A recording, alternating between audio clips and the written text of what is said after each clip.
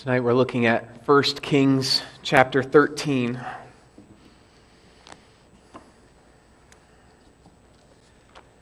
This is a story that I have not studied much before this week, and one that perhaps you have not studied much either, but it's still in the Bible. These strange stories are in the Bible for a reason. We need to listen to what God has to say to us. We need to see what the Bible is revealing to us. Before I read, I'm just going to mention a few things just as some background here. So the situation, King David and King Solomon have died, and now that they have died, King Solomon has a son named Rehoboam, and Solomon's son is a foolish leader. He takes some bad advice given to him from some peers of his. And he is really hard on the 10 northern tribes of Israel. So these 10 northern tribes break away from Jerusalem and they set up their own king. So we have basically two peoples of Israel right now. The northern king's name is Jeroboam. He doesn't want the people of the north to be going down to Jerusalem for their worship at the temple. So he sets up his own sort of worship. He sets up actually 2 golden calves for northerners to worship.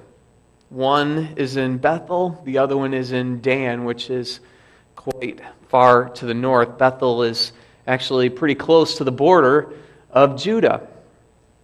And so that's where the story picks up here. 1 Kings chapter 13. And behold, a man of God came out of Judah by the word of the Lord to Bethel.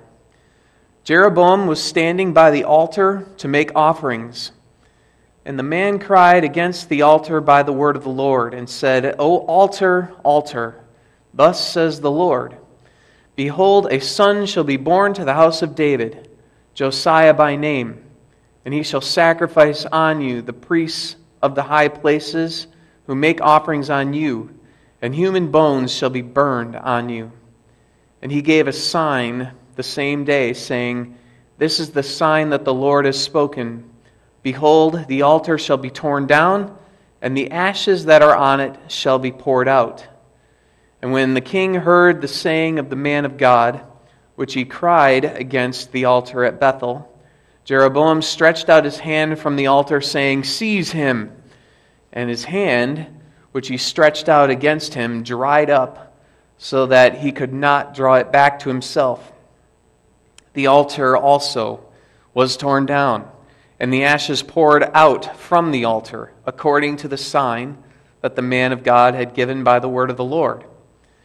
And the king said to the man of God, Entreat now the favor of the Lord your God, and pray for me, that my hand may be restored to me. And the man of God entreated the Lord, and the king's hand was restored to him, and became as it was before.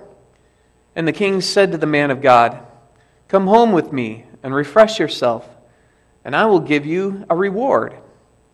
And the man of God said to the king, If you give me half your house, I will not go in with you, and I will not eat bread or drink water in this place, for so it was commanded me by the word of the Lord, saying, You shall neither eat bread nor drink water, nor return by the way that you came. So he went another way and did not return by the way that he came to Bethel. Now an old prophet lived in Bethel, and his sons came and told him all the man of God had done that day in Bethel. And they also told to their father the words that he had spoken to the king. And their father said to them, Which way did he go? And his sons showed him the way that the man of God who came from Judah had gone.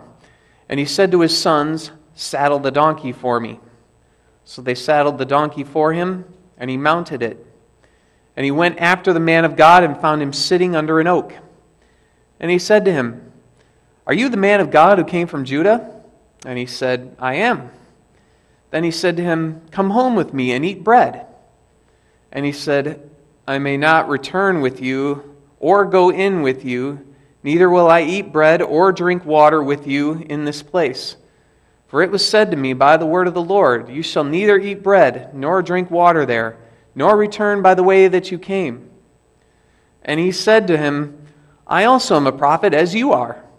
And an angel spoke to me by the word of the Lord, saying, bring him back with you into your house, that he may eat bread and drink water. But he lied to him. So he went back with him and ate bread in his house and drank water. And as they sat at the table, the word of the Lord came to the prophet who had brought him back.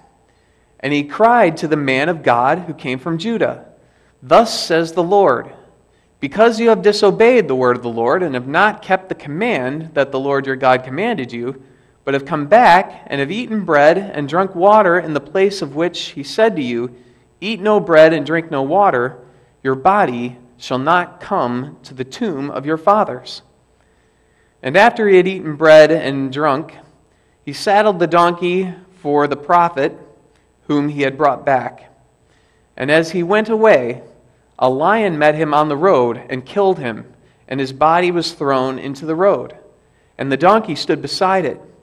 The lion also stood beside the body. And behold, men passed by, and saw the body thrown in the road, and the lion standing by the body. And they came and told it in the city where the old prophet lived. And when the prophet who had brought him back from the way heard of it, he said, it is the man of God who disobeyed the word of the Lord. Therefore the Lord has given him to the lion, which has torn him and killed him, according to the word of the Lord spoke to him. And he said to his sons, saddle the donkey for me. And they saddled it. And he went and found his body thrown in the road, and the donkey and the lion standing beside the body. The lion had not eaten the body or torn the donkey. And the prophet took up the body of the man of God and laid it on the donkey and brought it back to the city to mourn and bury him. And he laid the body in his own grave. And they mourned over him, saying, alas, my brother. And after he had buried him, he said to his sons, when I die, bury me in the grave in which the man of God is buried. Lay my bones beside his bones. For the saying that he called out by the word of the Lord against the altar in Bethel and against all the houses of the high places that are in the cities of Samaria shall surely come to pass. After this thing, Jeroboam did not turn from his evil way, but made priests for the high places again from among all the people. Any who would, he ordained to be priests of the high places. And this thing became sin to the house of Jeroboam, so as to cut it off and to destroy it from the face of the earth. So this is a bizarre story.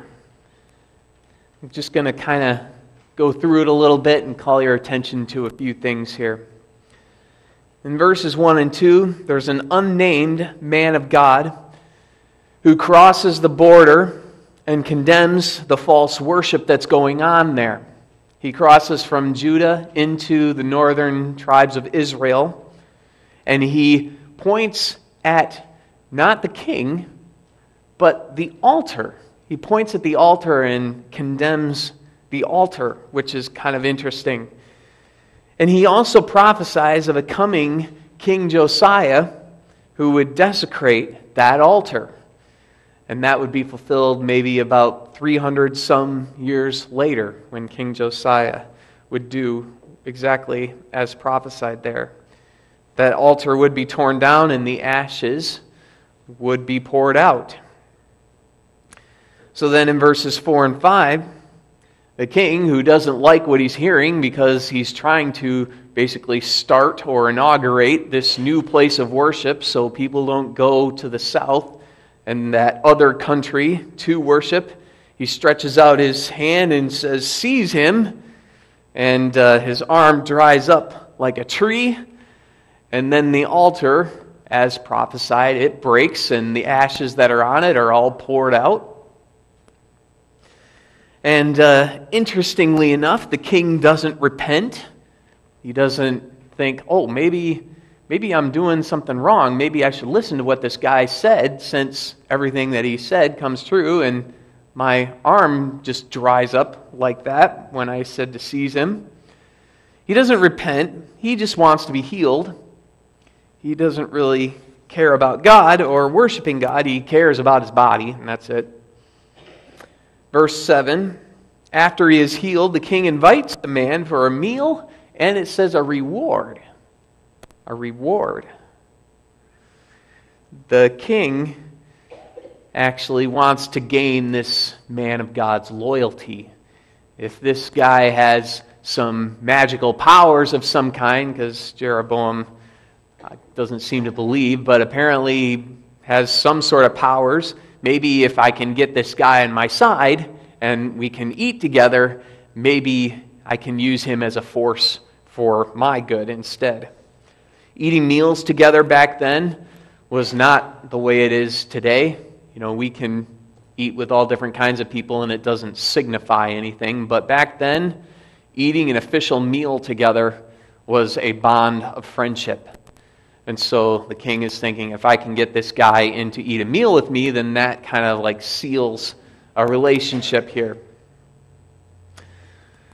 So, this man of God rejects that hospitality, which is quite actually a hostile gesture, but he does it for good reason. The man of God refuses following God's explicit instructions. And these explicit instructions are repeated twice in this chapter. God says you are not to eat bread or drink water in this land where you're going, and you are not to go, or return rather, by the way you came. And that's not an arbitrary command. Not eating is kind of like implying the urgency of the matter. So don't even stop to eat. Deliver your message and get home. And don't go back the way you came is a way of signifying not to travel as everybody else travels. So he's going into a place where people are worshiping falsely. He's not to travel as everyone else travels. It's kind of a way that is signifying to a prophet.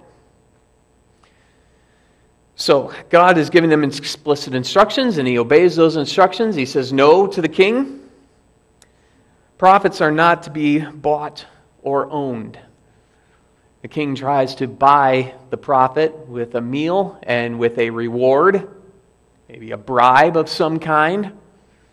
But prophets are not to be bought or owned, and that's why he refuses. That's part of the reason for God's instructions. So, for example, this is kind of part of the reason why in the Christian Reformed Church, ministers are neither hired nor fired. I am not hired into this church. I am called to this church. I cannot be fired from this church. I might be deposed, or there might be a separation, but I can't be hired and fired. That's not how it works. I work for God. I don't work for you. I am here to serve you, but I work for God. And so there's a reason why we have things arranged as we do. So there's no way that anybody can come and say to me, for example, preach what we want or you're fired. I'm here to tell you the truth, whether you like it or not. If I'm not preaching the truth anymore, then there are other ways for accountability to be said, okay, Pastor Aaron, you're not preaching the truth anymore, and then there's other avenues for me to be deposed or whatever. But pastors are not hired or fired. Prophets are not bought or owned. Verses 11 through 14, then there's this unnamed old prophet who goes to this man of God. He says, saddle the donkey, I want to see this guy.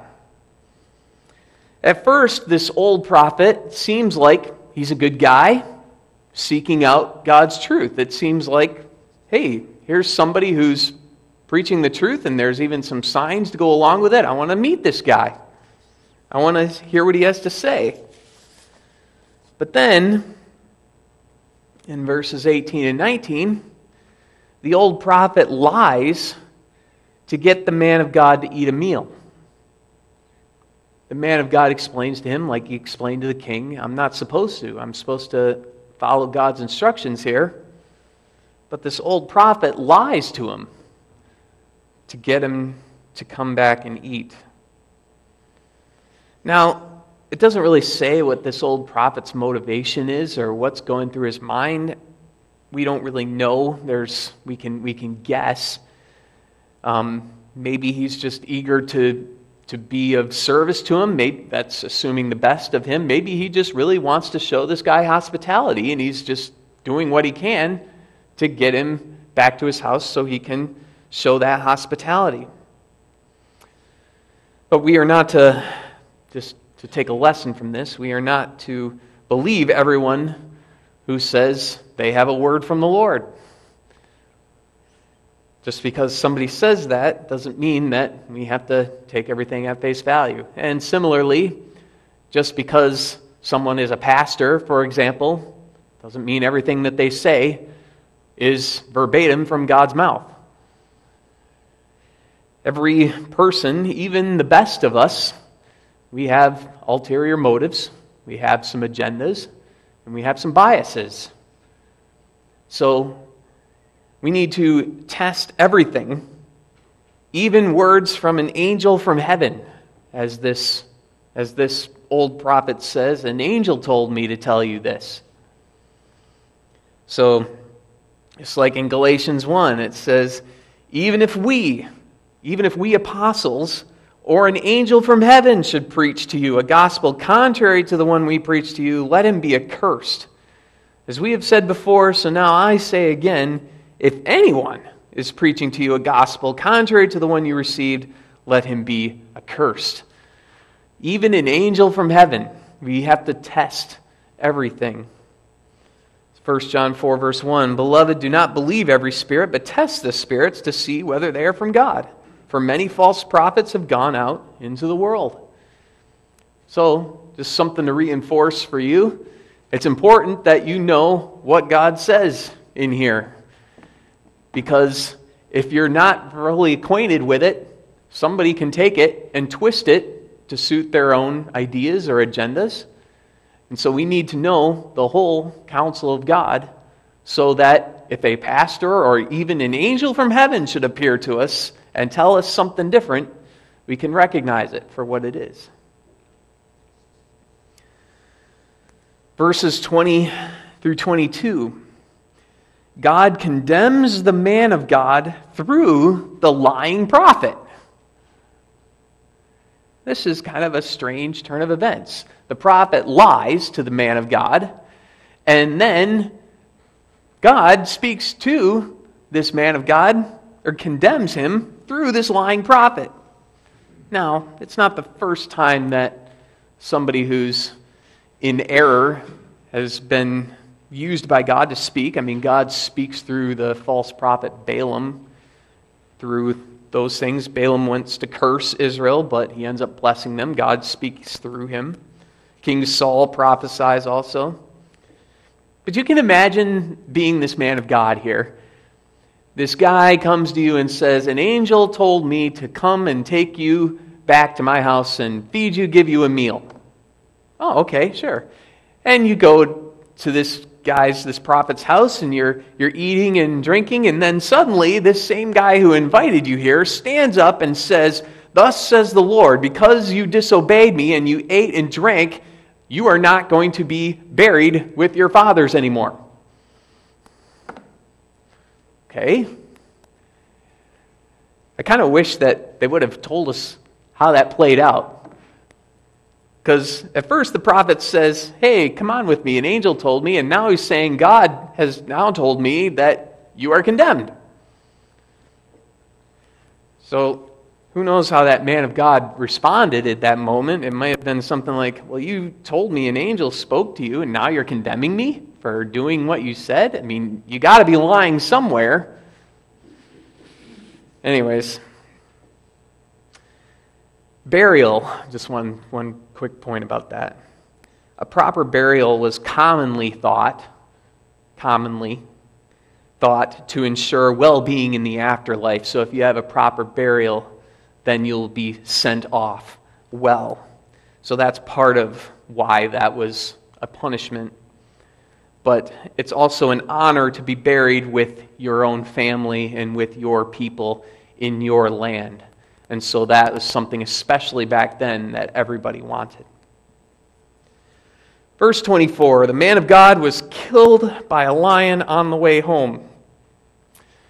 So right away, this condemnation from this prophet to this man of God is fulfilled. It's taken place.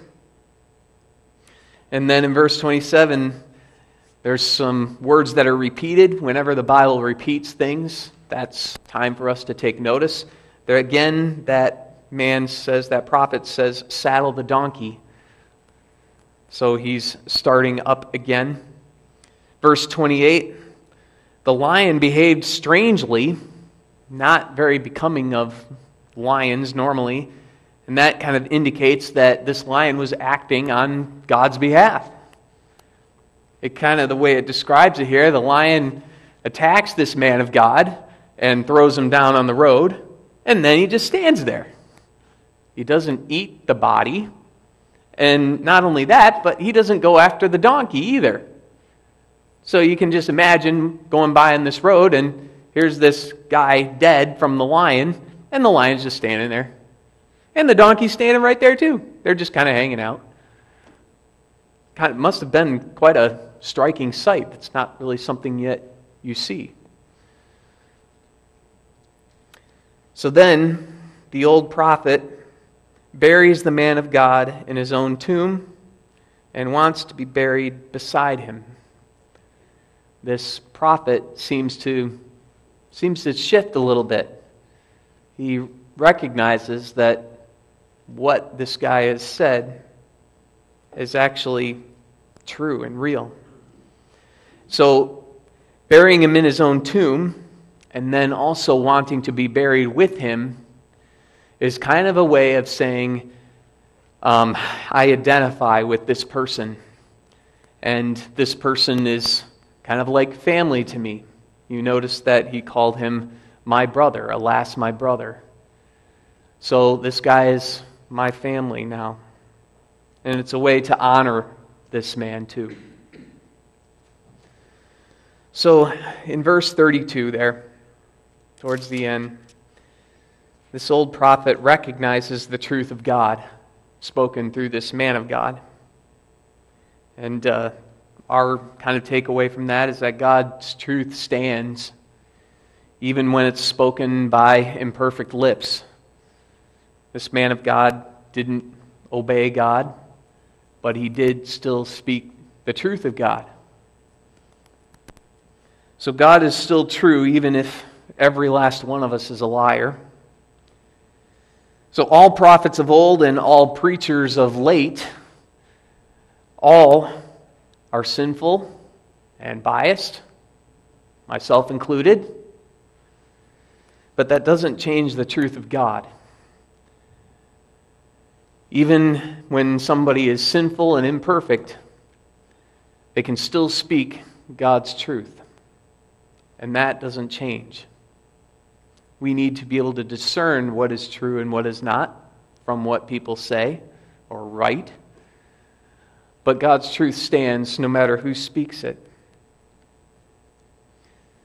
So the prophet learns, but the king learns nothing. This old prophet who lied, he seems to undergo a change. But the king, he learns nothing. In the epilogue there, in those last two verses, it says he just kind of continued with his false worship, worshiping those golden calves. So this is kind of a weird story because it seems like the least of the sins here is punished, and the greater sins are left unpunished. You have this man of God who's punished with death by a lion for not keeping to a T what God has said to him, just eating and drinking water. There's worse things in the world. But then there's the idolatrous Jeroboam, the king, who's worshiping golden calves on another altar. And then there's this lying prophet who says, an angel told me to take you home and feed you. Seems like those two people should have been punished first, or worst, but those people seem to get let off the hook, at least for the time being. But while some sins are more destructive than others, or bigger, as it were, all sin brings death. The wages of sin is death. It doesn't say the wages of bigger sins are death, and littler sins are not so much. It just says the wages of sin is death. So whether we sin big or we sin small, the result is the same. And so even though the smaller sin, if you will, was the one that was punished, it still has the same result. Like the old prophet, we might have good intentions in our lives, but we still cause destruction. This is kind of a human thing. We want to be helpful. We want to be good to people. And sometimes when we want to be helpful, we end up just hurting people. We end up creating dependence instead of independence. If there's somebody who's poor and we just throw money at them, for example, and they continue to go to the bottle, for example, we're not actually helping them. We're enabling them. And instead of teaching them how to become self-sufficient, to take care of themselves, we're just teaching them that, I'm going to just get all kinds of money on a regular basis for free.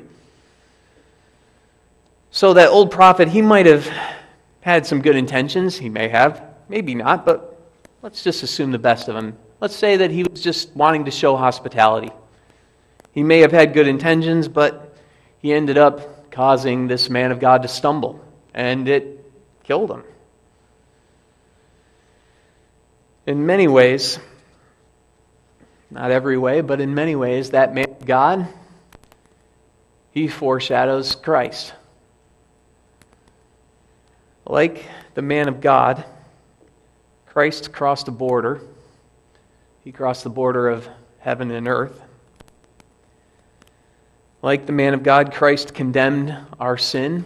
He told us essentially that we were sinners in need of Him as a Savior.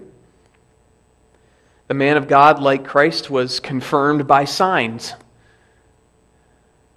It says in Acts 2, where Peter is preaching to everyone, "Men of Israel, hear these words.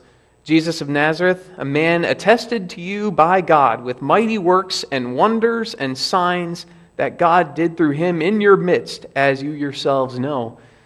So Jesus was proven to be from God by signs and wonders, just like this man of God. I wish we would have known his name, but we don't know his name. The death of that man of God made a change in the old prophet. Kind of reminds me of when Jesus died, and there was that centurion who was there helping to crucify him, who says, "Truly this man was the Son of God." It was Christ's death that made us right with God, too. Romans 5:10, "For if while we were enemies, we were reconciled to God by the death of His Son, how much more, now that we are reconciled, shall we be saved by His life?" So just as that man of God brought a change in that prophet, the death of Christ has made us right with God and made a change with us too. That old prophet, he asked to be buried with that man of God. Make sure that when I die that my bones go with his bones in the tomb there. In the similar way, we are buried with Christ, it says. Romans 6:4, we were buried therefore with him by baptism into death, in order that just as Christ was raised from the dead by the glory of the Father, we too might walk in newness of life. So just as he wanted to be buried with that man of God, we are buried with Christ too. The old prophet said, alas, my brother, we are Christ's brothers too. It says in Hebrews, he who sanctifies and those who are sanctified all have one origin. That is why he is not ashamed to call them brothers, saying, I will tell of your name to my brothers. In the midst of the congregation, I will sing your praise. So Jesus calls us brothers.